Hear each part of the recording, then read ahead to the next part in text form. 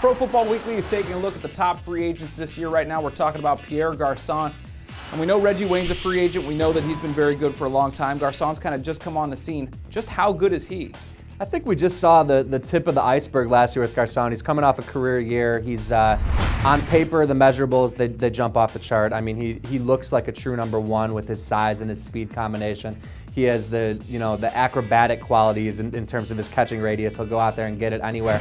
The problem is that he drops the easy ones, the ones that are right on his hands. So the inconsistency is the big issue. The better question may be not how good is he now, but how good can he be? He's 25 years old.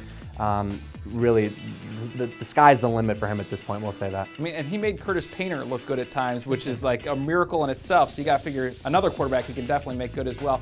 He turned down reportedly a huge deal already, a 5-year offer. Do you see him getting number one receiver money? I think with the need that's out there, I mean, I think there's some guys that I know I would rather have, but like we just talked about, he's 25 years old. I think there's so much upside. I could see him getting paid, getting some offers like a number one guy. It sounds like maybe he got offered something close to that with the Colts. And from everything we're hearing, certainly talks are not off. That's pretty much more posturing. I expect the Colts to come back with a counter offer, and I really think that they're going to go all in on trying to bring him back. They need to get Andrew Luck some help.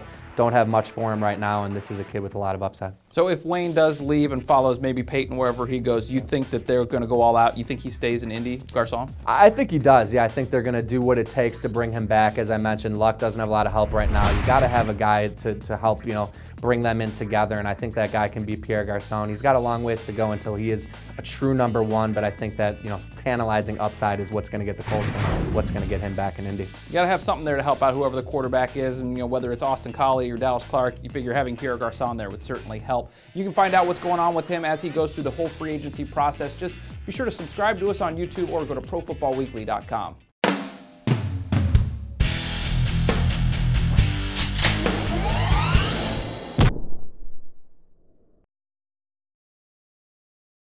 It's never too early to start thinking about the NFL Draft, and Pro Football Weekly's new draft database has you covered. Check out updated player rankings for over 750 prospects and our exclusive PFW Stock Watch.